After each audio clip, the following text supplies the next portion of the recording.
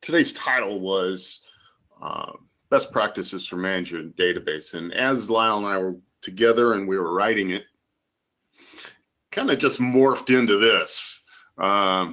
Mostly from our experiences with support and just things that we have seen in clients' databases. After dealing with hundreds of clients over many years, we kind of just put together our list of things that we see that are most common, and hopefully we'll give you some ways to avoid them also. So let's get to it. Number 5, too many databases. I know some of you can relate to this. I've seen a whole lot of this, that we having some issue with somebody's database, or they got a support issue, and we make a change, and it's not affecting this one guy over in the corner because he's hooked to a different database than everyone else. And we jump on their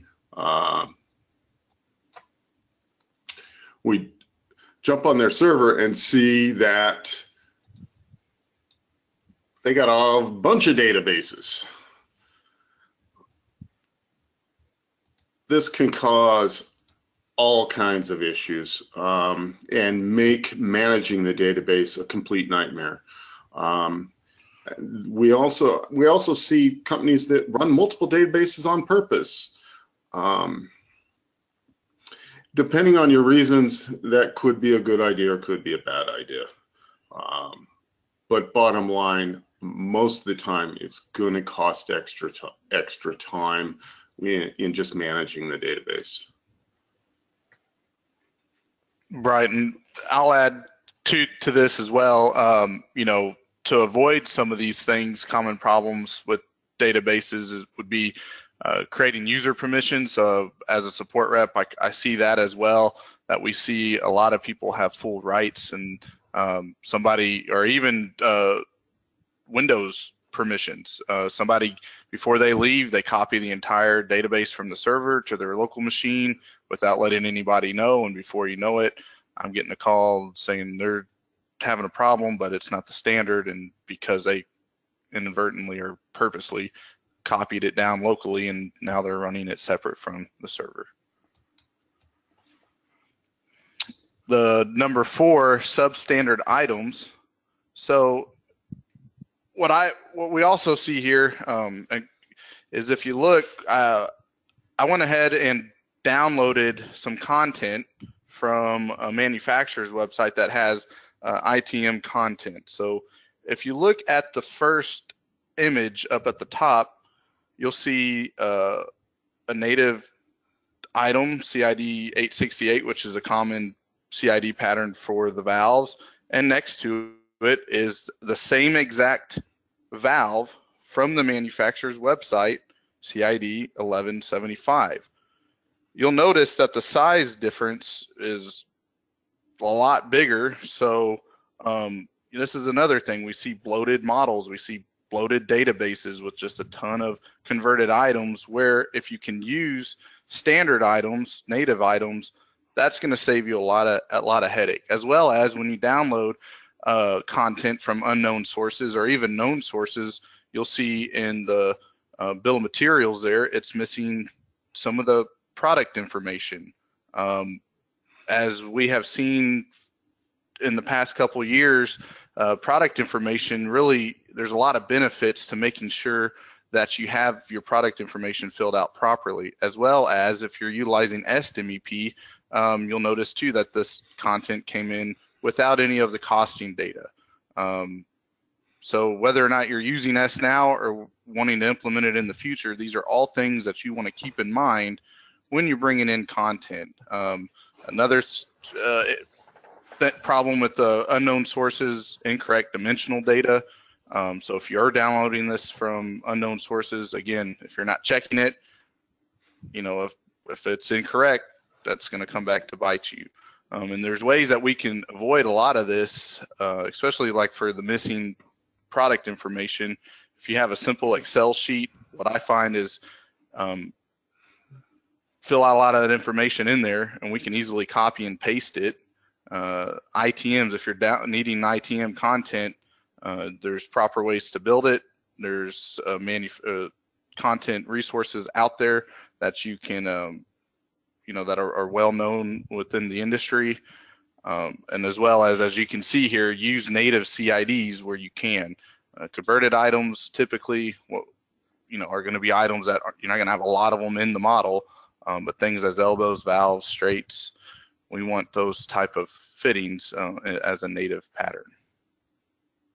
Another problem we see with items is connector mismatches, especially if you're mixing things from one ecosystem to another. That then you get the pop-ups saying these connectors don't match. Number 3, duplicates. There probably isn't a database out there who hasn't experienced this. You go in and you see things like you see on my screen here. I got a flange 1/2 inch and a flange 1/2 inch. The problem with these are when you go to apply one to an item, which one do you pick? And what's the difference? And the amount of time you spend trying to figure out which one to use. And then you'll decide, okay, I want this one, and let's just get rid of this other one. But the problem is that someone's already used it and attached it to an item. And if it's attached to an item, the next time they use that item, this connector that you deleted will just come back. And I can guarantee you that every one of you database managers have experienced this.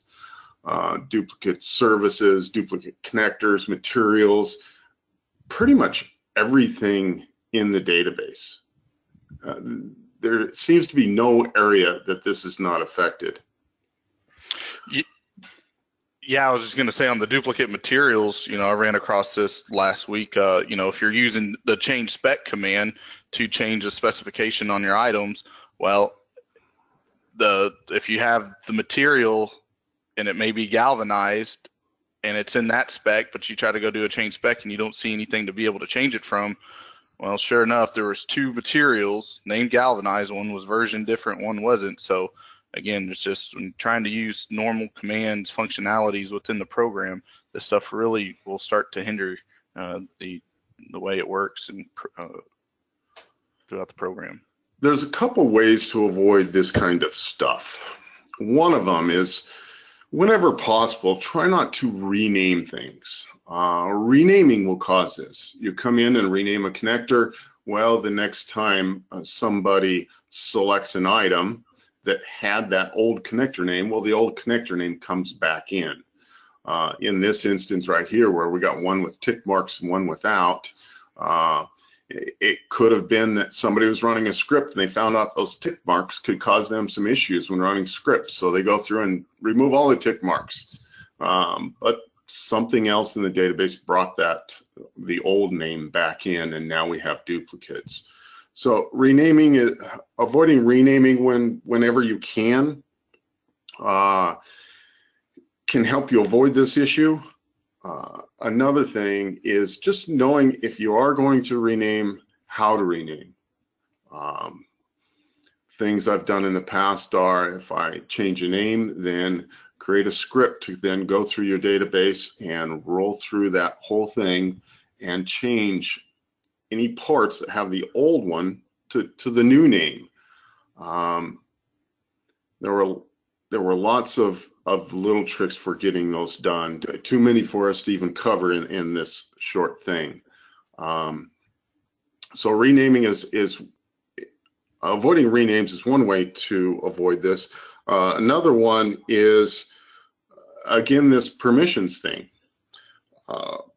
We never want to go into our master database or the database on our server, the main database that everybody eventually works out of, and open drawings, especially drawings from outside sources, because they're going to have their own materials connectors that may have similar names to ours, and sometimes even identical, to where we'll see identical names in here. The software does allow for that.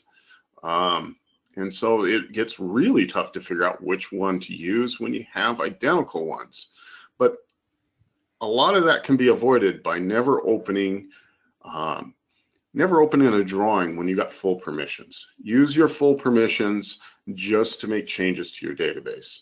Don't open old drawings where it may have old connector names and old material names, and absolutely never open a drawing from an outside source in your master database.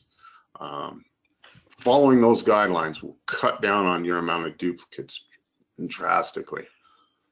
And then I'll add to that as well, going back to number 5, too many databases. You know, somebody created an item in their local database and they take that, you know, they go into Windows, copy the item, dump it into the master database or the main database.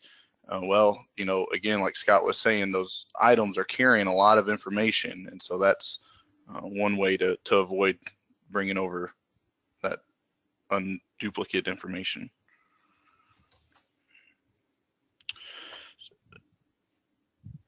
Duplicate, did we go over one? Oh yeah, okay, I'm sorry. Unused data. So unused data, a lot of times what I'll see is,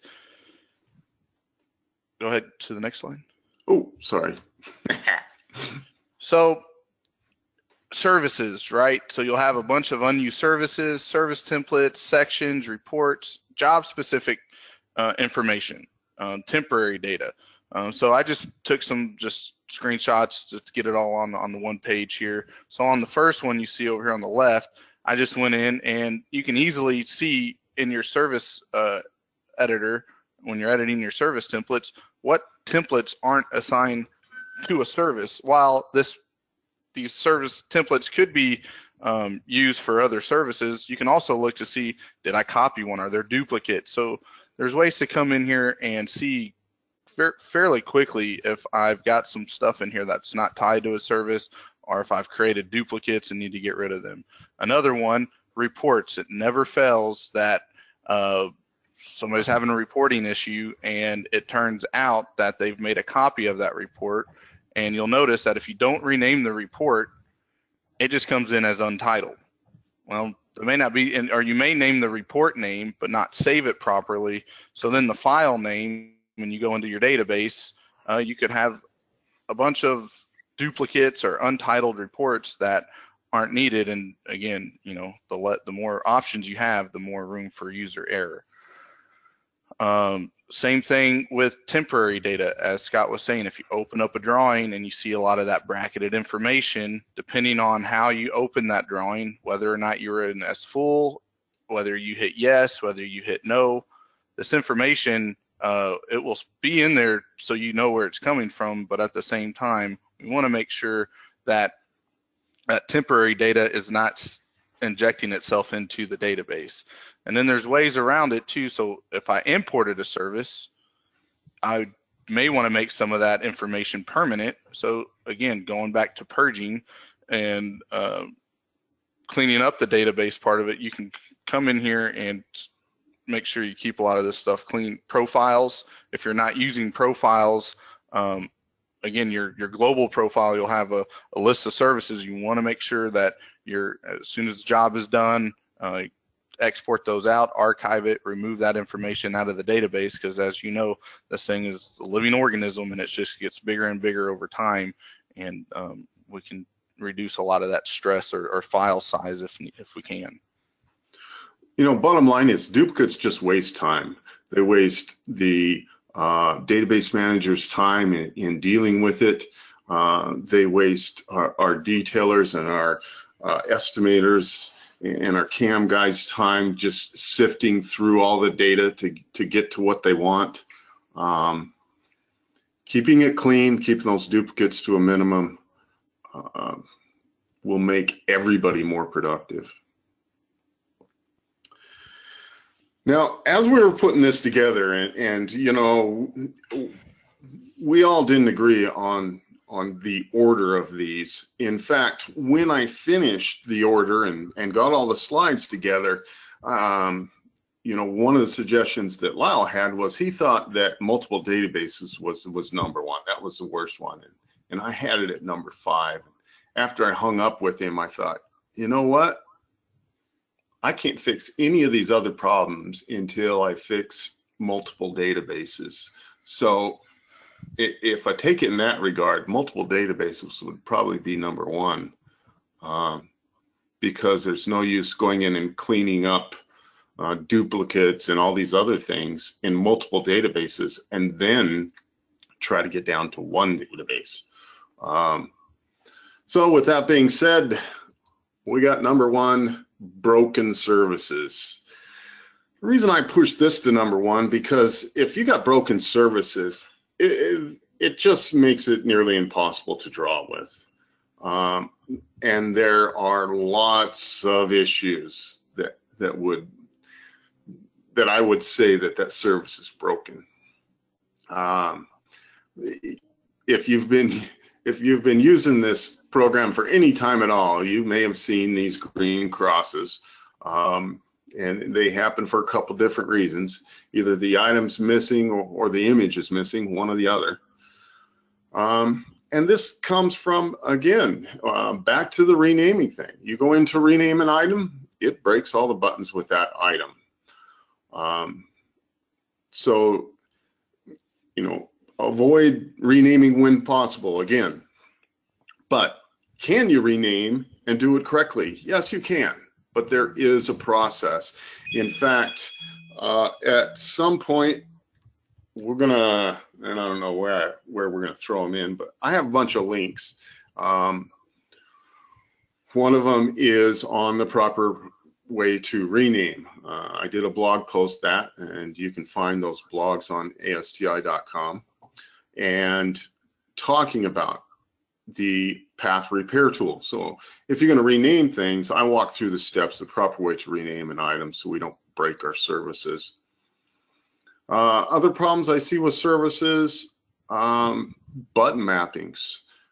Too many times we got people in there building services that don't fully understand how button mappings and button codes work. We need to understand those if we're going to maintain operating services.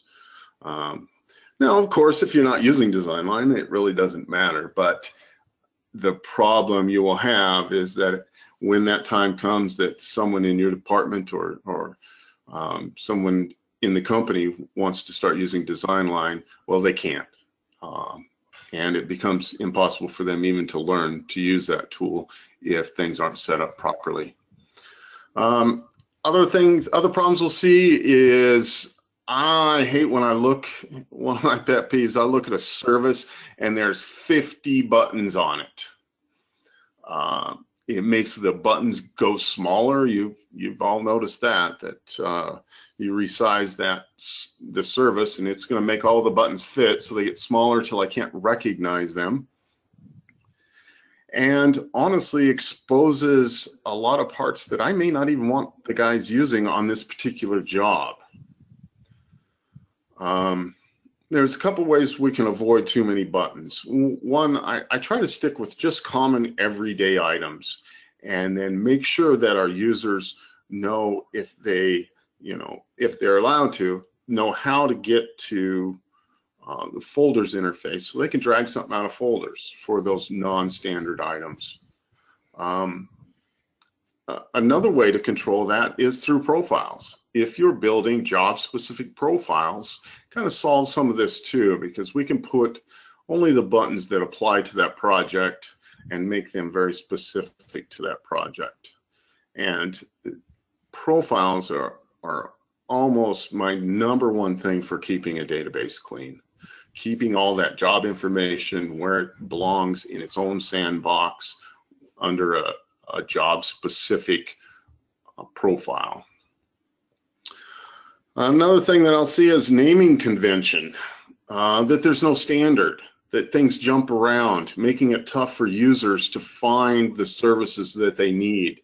once you have a mature database, you're going to end up with a whole lot of services. And if you don't sit down and think about how you want them all named so that you have a standard, you're going to make it very tough on your users when it comes to choosing services. And I would avoid unnecessary abbreviations. I'll see services where the service name is abbreviated. We have a spot for an abbreviation that we can pull in reports and all of that. So I try not to use abbreviations or overuse abbreviations in my service names. It will help when you add new people. You got that get added to the department, and if you have to go through and explain what a service is and what those abbreviations are, then they're not very good abbreviations, and they will just slow down the process. I ran into it with training that I did a little experiments. I had a bunch of services that used abbreviations for names, and I would tell the whole class to go draw with this certain service, and week after week, at least 3 out of 10 would be drawing with the wrong service. I changed it and put in the full name of the service and got rid of the abbreviations, and from then on, I didn't have a single student drawing with the wrong service. So avoiding overuse of abbreviations can just save you time and prevent mistakes. Well, and two, we also need, now that we can bring these services into Revit, you know, going back to even those converted items and placing items and building your services, that has to be taken into consideration as well on how this stuff is going to live inside of Revit. Right.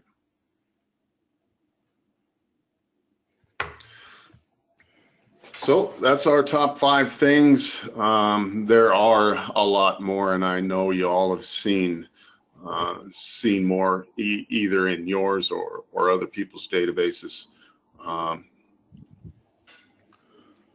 right, so are we ready for questions then? Absolutely. All right. We do have a gentleman that would like to know, what about having a different database for duct and one for pipe? You know, that's probably the most common thing I hear about multiple databases. And honest, you know, I used to in the beginning say, no, just please don't do that. And over time, I've kind of changed my philosophy on that because, you know, knowing all 3 of the programs, CAM, EST, and CAD, really the only duplicate labor you would have in that is some of the ancillaries. Those are the only real things that we share between piping and ductwork. So you are going to have a little extra time in that. Okay. But that's about the only thing. So if a company really wants to do it, I still would recommend that it be in one, but it's not as big a deal as I thought it was in the past. Okay. Another question is, do you have, pardon me, do you have suggestions on database setup that may need to be different because of using the database in Revit, and then versus how you may have done things before in AutoCAD?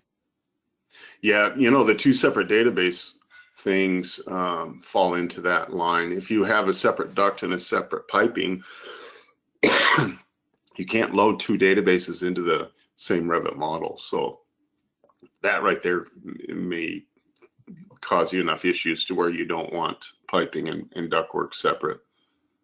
Okay. What else How do we bring?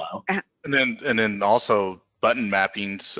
Again, having some of those, we've found getting some items to come over properly, back and forth. Again, keeping your design line set up as clean as possible. Okay. Next question here is, how do we bring a service into Revit? Well, now you have the ability, I guess that's that question. There's not multiple steps, but there's a process now where I believe it was in 16 is when they added that functionality with the Revit add-in. You have the ability now to load your database into Revit and then load the services accordingly. So now we can go back but you're limited at what you can do with that. I won't go into all of that, but yes, you can load the services in there, and there's some documentation on that as well. I'm sure we can get a link to a video on that. Okay, alrighty. Another gentleman here says, I'm not using EST for pipe, only duct. Can you clarify that not having cost info tables for all pipe items will not create an issue? I need to read that one again.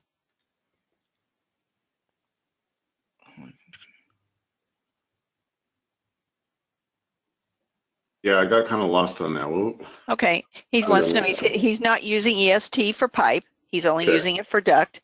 Right. He wants to know if we can clarify that not having the cost info tables for all pipe items, will that or will it not create an issue? The only issue it would create is if your company decided to start estimating with it on the piping side. It just won't work because there's not the data there. It doesn't take long to populate that data, and if nothing else, when you're building items, at least if you're not putting that data in, I'd keep a log of it so that if your company does decide to switch over to EST, then you know exactly what you need to change in order to make that happen.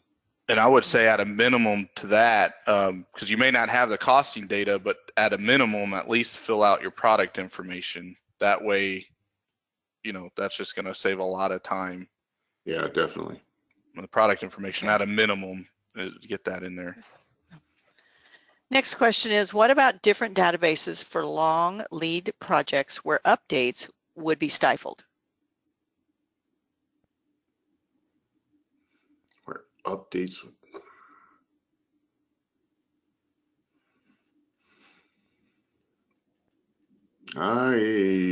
You got any idea how that applies, Lyle? No, not off the top of my head. All right, maybe that Nate can add some things later here. Next question is there a best practices papers or videos? If not, that would be one to create. One of the links I'm going to drop in the chat here is a link to a class that I did at AU, I want to say 2014, I don't know, in past years, that was creating great fabrication services. So I kind of go over the process of creating good services. Not a step-by-step, but more of a workflow and, you know, overall recommendations. Yeah, best practices. Yeah, good idea. Is there an easy way to find out what all pieces in the database have an incorrect connector so you can go to all of the items and change them? Is there an easy way to find out what all pieces in the database have an incorrect connector so you can go to all the items and change them? Scripting is just about your only way. And if you're not familiar with scripting, then you know, that is something. If you're a client and you have a support contract with us, we'd be more than happy to help you out with that. Unfortunately, there's not a whole lot of things online on scripting. And if you're not a client, please call us anyway. We'll try and do a discovery call and determine if we can assist you. So next question is, if you are using a project profile, do you have advice about getting the current costing data back into the profile once the global data has been changed? Oh, this is one of the things I've been kind of hammering Autodesk about. That's a change I want made to the software. That's a frustrating part on my point also. As long as we're not making changes in both the profile, the global and the job specific profile, then it really can't be as simple as copying a couple Mac files from your global profile into that, and they will instantly be updated. Well, next time you start EST or CAD or whatever you're pulling the numbers from. The whole trick with that, though, is knowing which ones to move over. But again, that's something that we can help with. I want to say it's F times, E times, and supplier. Cost or supplier. Yeah, one of those. Yeah. Out map. Yeah. So I think there's like 4 that right now that's how I'm handling it. It just, if I have one that I need to update a profile with current costing, then I'll just copy those files from the global profile. Okay. If you're purging the database, what are some best practices on that? Well, first thing is heed the warning. As soon as you hit that purge database button, it's going to say it is strongly recommended that you back up your database. So I don't know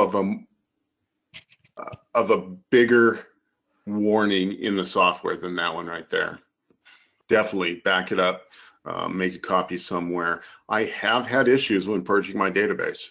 I've had strange issues. I've had every service have the wrong specification after I did a purge.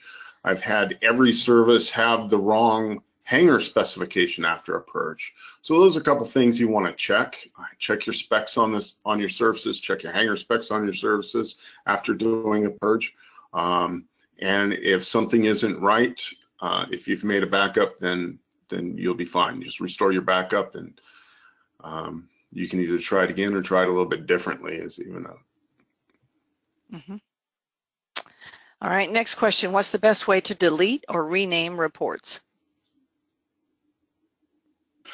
Best way, so when you create a report or you make it, as soon as you hit the new button, it asks you want to create a copy, yes or no. And as soon as you hit yes or no, it's either going to give you untitled or it's going to copy the name of the report.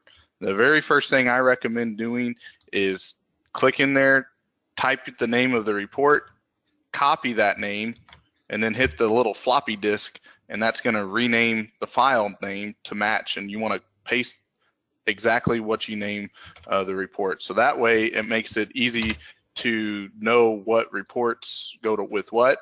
And then if you're needing to delete those out, you know, if you're creating reports or testing a new report, again, maybe rename it something that you know, if you do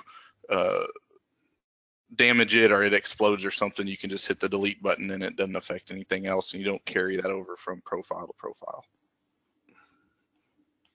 All right.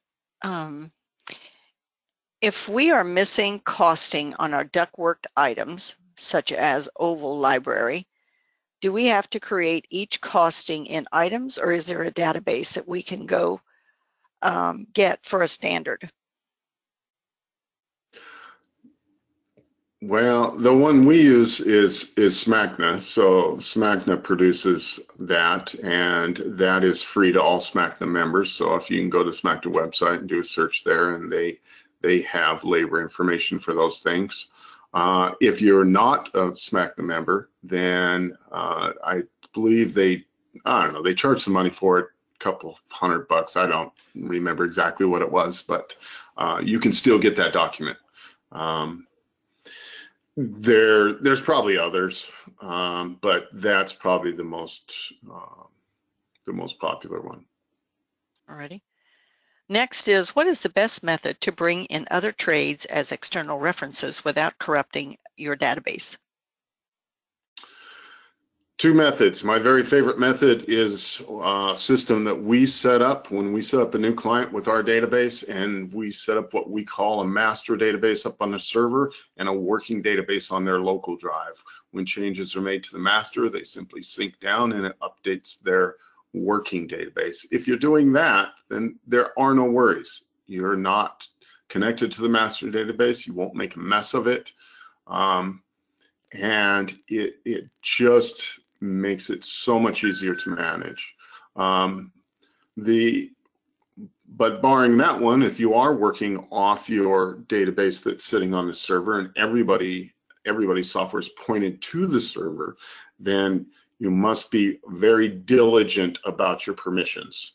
That standard users don't have permission to make changes. So when they open up a drawing and it brings all that stuff in, as soon as they log out, it'll go away.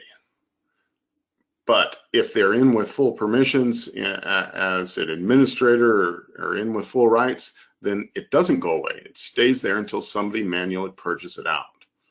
So either have a working database or maintain your permissions very diligently and closely guard that password. Okay, if you have projects that require an older database version for 3 to 4 years and your other projects require the newer updates, what would be the best to keep these databases separate? Don't keep them separate. Okay. Not best to do that, okay. Don't keep them separate. You do not need a separate database for every year of the software. I have been running the same database since 2013. Now, I'll give one warning with that. If I take my current database, which is most of the time is being accessed by the 2018 software, and I then open up something in 2014, you can expect issues when you go back that far. But for the most part, if you're no more than a year or two difference in software, which, you know, I don't know what situation where I have to use a different version of CAD, yeah, he mentioned going back 3 or 4 years. Yeah. Yeah. Really, we'd have to find out why you think that you need to do that, because the file format of CAD has been the same from 2013 through 2017. It changed in 2018, but you can always save back. Now, Revit doesn't have that backward compatibility, but it still shouldn't affect your database unless you do have a Revit project that is all the way back to 14 and you have been making modifications in 18. Then we could have some issues that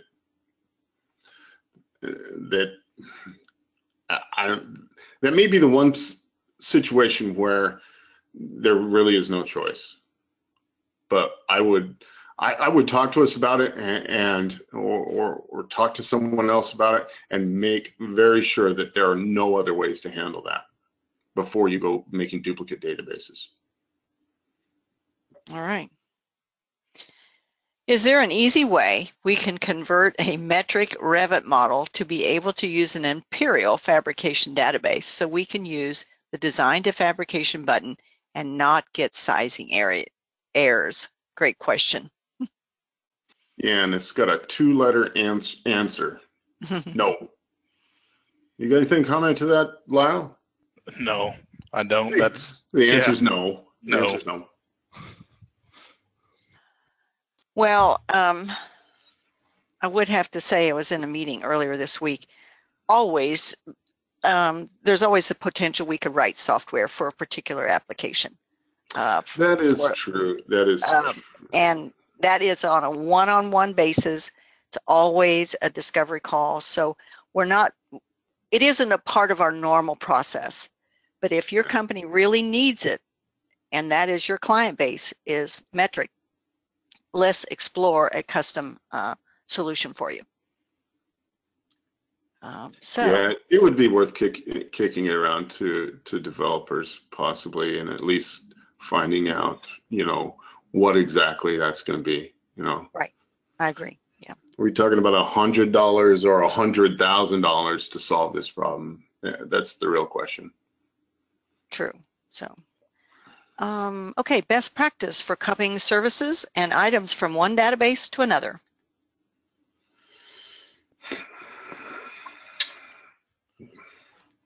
If you have to do that, what I would recommend is having, I always maintain a blank database that has nothing in it. So when I open up something in there, I can see what's coming in, and it's very obvious what's coming in. So opening it up in, say, a working database, if you got that kind of system set up, and then swapping out those materials and connectors. You must be very careful though, because there's so many different ways to build those connectors that you could be breaking the item in that process also. But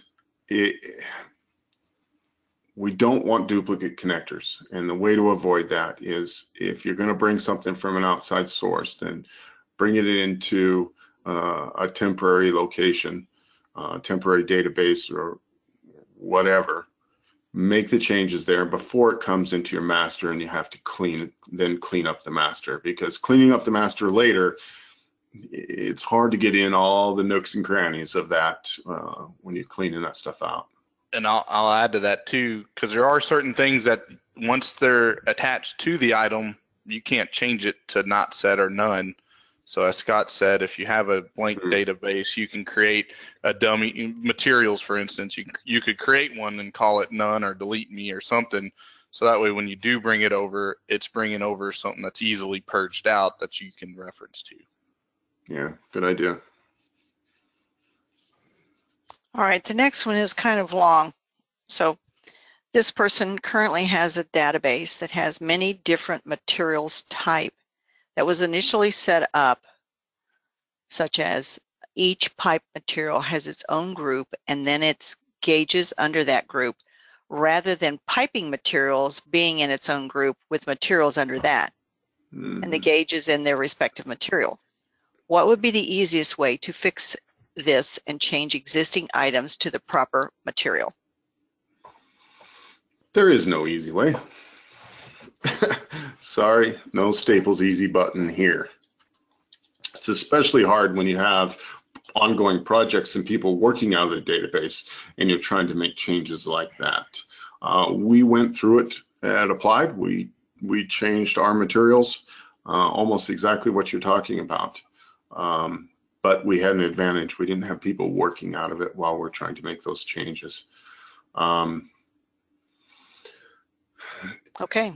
Making the changes, then using scripting to make sure that you get all of those materials onto the items, checking your specifications to make sure that if they're used in there, that if they're tied into there, that just anywhere that thing could be applied, that it gets changed. And then it takes a lot of patience, because they'll keep coming back until you get them all out. And it takes time. You're going to have to be pretty committed if you want to change all your materials. Okay. Next question is using export SYS ? Not real sure what they mean. Yeah, I guess I can only just assume on this one, but yes, that you'll need to be careful when importing or exporting a service. That's a little bit more straightforward. But if you're importing that, again, know what database you're importing that into, what profile, because you could see a bunch of different results there, and understand what the prompts are asking you when to bring them in. Okay, next question. Are reports and labels setting stored in the master database? Yes. And no. I guess you can break them, well, like printer settings. It depends, yeah. I guess you can there's certain things you could break out, and certain things that will stay in the database. As far as like custom printers, that could be something you could set up individually for each user. And each report. Next question is, would I create DB database issues by copying an item And then in parentheses, it says maintaining all the product info, parentheses, and rename the item file name. For instance, creating a bullhead tee by swapping the inlet and the outlet, or should I create an entirely new item from scratch? In the bullhead tee example, everything would be the same. So you wouldn't be harming anything by making a duplicate of that, because it really is the same item. It's the same order number, it's the same map prod data, it's all the same. You are just swapping inlets and outlets. But I will tell you, you may want to try setting your service flow to none instead. That's what we have done to avoid having to have all those bullhead tees. Because usually the bullhead tees, you're setting those up so that they fill in design line at end of line tees. Try setting your service flow to none, and you may not need that bullhead tee.